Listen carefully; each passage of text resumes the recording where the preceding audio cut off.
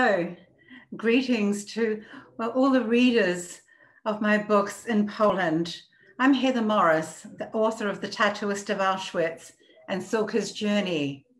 And I'm delighted to be able to introduce you to, the next book that's coming your way, courtesy of the wonderful people at nadziei. It's called Stories of Hope. It's a non-fiction book this time, not quite a memoir. I'm not prepared to tell you everything about me, but you will learn a little about who I am and where I came from. Why did I write a book called Stories of Hope?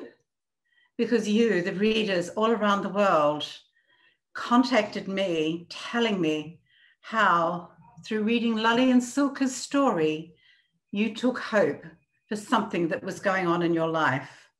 To say I have been overwhelmed is an understatement by the contact I've received from readers. And of course, I wanted to share some more about my time with Lali. That seems to be the other thing people are interested in. Tell me about Lali. Tell me about what he was like in your time with him. So I do that. But I do that while I'm telling you how I was able to do that. And that was through listening. Active listening. Crazy word.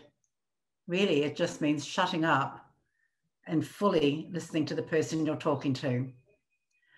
I hope you enjoy Stories of Hope. I hope you can get something out of hearing about Lali and Gita and Cilki.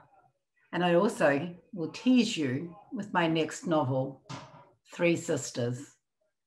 Thank you again to all the wonderful people in Poland. I love you and I can't wait to be back with you.